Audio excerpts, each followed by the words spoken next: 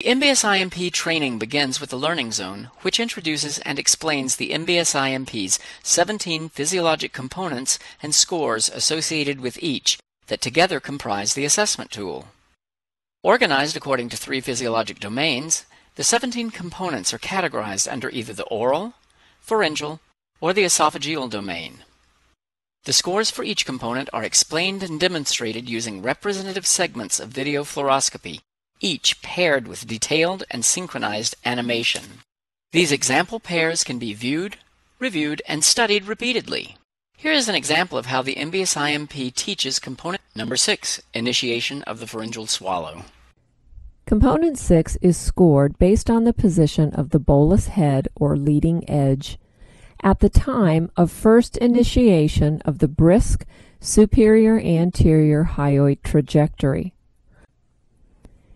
A score of 0 is represented by the bolus head at the posterior angle of the ramus at the time of first hyoid excursion.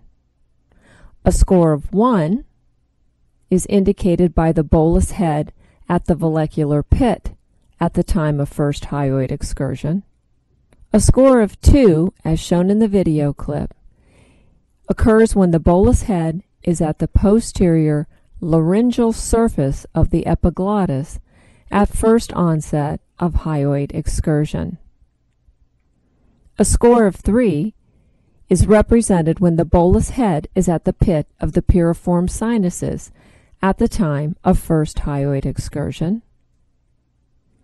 A score of 4 is indicated by no appreciable initiation at any bolus location. In the training zone, learners will first practice scoring each MBSImP component on single swallow studies. This promotes developing a familiarity with the components and scores that is the foundation for reliable profiling of impairment over the course of a full MBSImP study.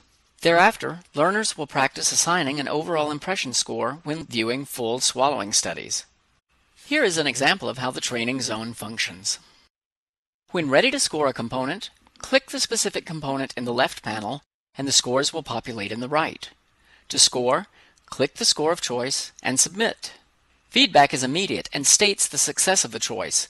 If the score selected was incorrect, the system provides the correct score and an option to view the score's associated animation. If the answer selected was correct, well, that's the message that's given. It's correct. Learners will have continuous and unlimited access to work within the learning and training zones. Once ready to put their knowledge to the test, learners will enter Zone 3, the reliability zone. Here, the learner's ability to successfully capture physiologic impairment using the MBSImP is assessed. 10 randomly selected swallow studies are presented for the learner to generate overall impression scores for each component.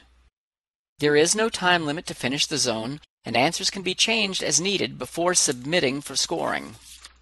An overall score of 80% or higher is needed to pass and earn the designation of Registered MBSImP Clinician. The reliability zone can be repeated as needed until successful completion is achieved. Learners who achieve 80% or higher will earn 2.1 ASHA CEUs and be designated for a period of 5 years a Registered MBSImP Clinician. This designation grants access to the Patient Data and Reports section of the MBSImP. Completing the educational zones and passing the reliability testing is only the very beginning of all that the MBSImP was designed to be. Once the testing is successfully completed, an important and very functional section of the MBSImP becomes available, the Patient Data and Reports section. Here, registered MBSImP clinicians have access to a collection of web-based tools that can be used daily to store and manage individual patient MBSImP assessment and treatment data in a secure HIPAA-compliant database. To automatically generate standardized, editable MBSImP study reports that can be imported into most electronic medical records. To connect with other MBSImP clinicians from around the world via a forum to initiate discussions on the MBSImP and related topics. Compare MBSImP study and treatment results over time. Generate data for performance improvement studies. Track patient progress and outcomes with template query functions. Collect data that can assist profiling variations of swallowing impairment in terms of presentation and recovery patterns across like diagnostic categories. Demonstrate evidence for targeted treatment. When entering the patient data and report section, clinicians will see a link to access the forums, a link to add a new patient, as well as seeing all patients that have already been added to their database. Well-organized screens coupled with point-and-click completion for 98% of all fields make data entry efficient and quick. Before results of an MBSImP study can be entered, each patient's medical history must be present within the system. Entry of information is de-identified and complies with HIPAA guidelines. Diagnoses and conditions are organized according to body system and classified when entered by chronology of episode. Selection of certain cancers, such as head and neck cancer, elicit subscreens that permit entry of additional pertinent information concerning surgery, radiation, and chemotherapy as applicable. Entry of surgical history, non-surgical medical treatment history, social history, and medication and allergy information complete the patient history screen.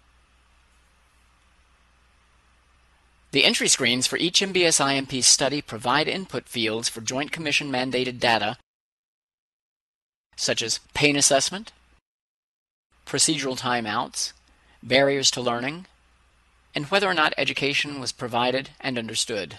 Fields are also included for pre-study route and nature of nutritional intake, information on patient positioning, radiographic viewing planes, fluoroscope settings.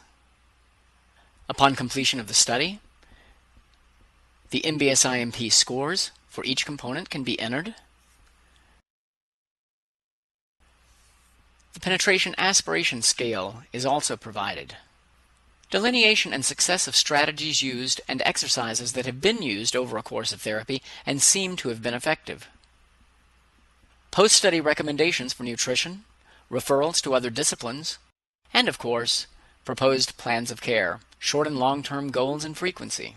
Once the data is saved, the patient's medical history and MBSImP study findings are placed in report format, which can be viewed and downloaded for editing, distribution, or transfer into an electronic medical record system. The length and detail of each report can be controlled by the selection of the data entered.